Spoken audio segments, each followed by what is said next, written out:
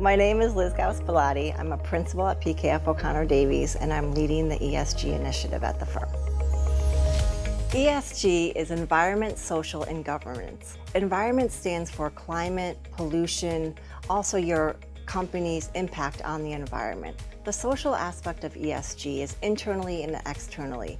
Your employee policies, your labor practices, your diversity and inclusion.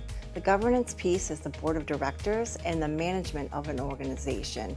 Clients are often very overwhelmed on how they're going to collect all this information. They really need to assess where they are with their ESG impact initiatives and determine where they're falling short. This will provide them with a full picture of their ESG initiatives and show them the roadmap of where they need to go.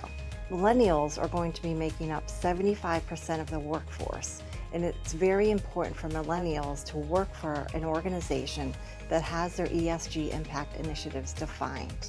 What we're doing here at PKF O'Connor Davies is we're actually helping organizations set up their impact program offices. We can really help an organization, first of all, determine what their ESG initiatives are. We can also assess leadership. We can assess your policies and procedures and see what you already have in place. We also look at what's important to the employees. As we all know, employee engagement is very important in this current environment.